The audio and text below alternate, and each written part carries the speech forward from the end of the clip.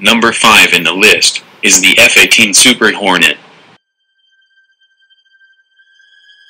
The Super Hornet is largely a new aircraft.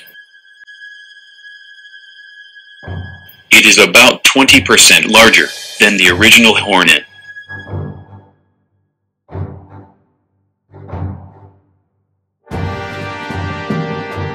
The Super Hornet carries 33% more internal fuel, increasing mission range by 41%.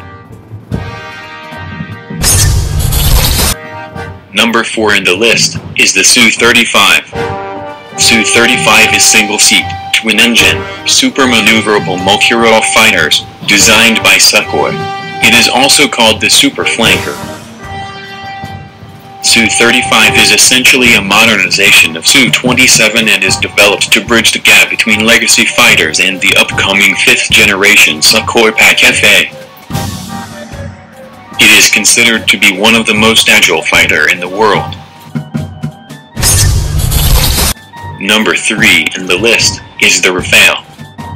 The Dassault Rafale is a French twin-engine, canard-delta wing, multirole fighter aircraft. Although not a full-aspect stealth aircraft, the cost of which was viewed as unacceptably excessive, the Rafale was designed for a reduced radar cross-section and infrared signature. It has very high level of agility and capable of withstanding 11G maneuvers. Number 2 in the list is the Typhoon.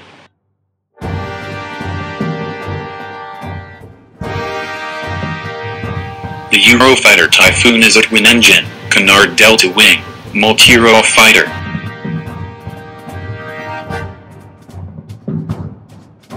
It is a highly agile aircraft, designed to be a supremely effective dogfighter and has been described as second only to the F-22 Raptor, even though the Raptor is nearly twice the cost. Continuous development have resulted in being increasingly better equipped to undertake air-to-surface strike missions.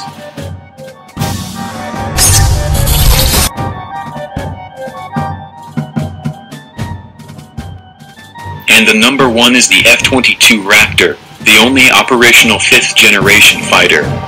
Primarily an air superiority fighter, but has additional capabilities including ground attack, electronic warfare, and signals intelligence roles.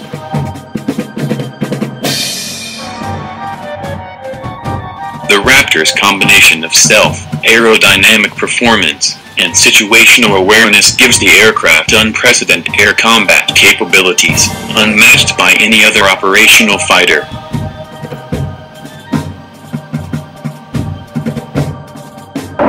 The T-14 features a revolutionary fully automated and unmanned turret, according to sources in the Russian Defense Ministry.